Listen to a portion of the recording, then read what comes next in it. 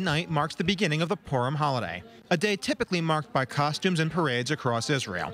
But this year, there's an unexpected guest.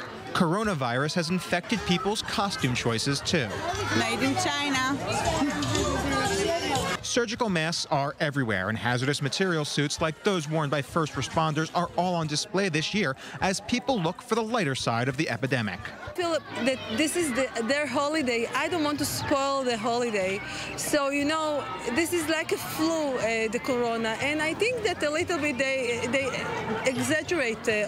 But costumes and jokes aside, the virus has stifled the holiday spirit. Israel has banned gatherings of more than 5,000 people, causing cities across Israel to scrap Purim parades and concerts, including Holon's Ad Lo Yada, the biggest in the country. But for those keeping them, it's important to keep positive. Personally, I'm not so afraid, and also it's very important to me to give the children a very good feeling of Purim and happiness. It's a very important holiday for the children, so we try to be very happy for them. Across Israel, tens of thousands of people are currently quarantined, standard policy for people returning from abroad.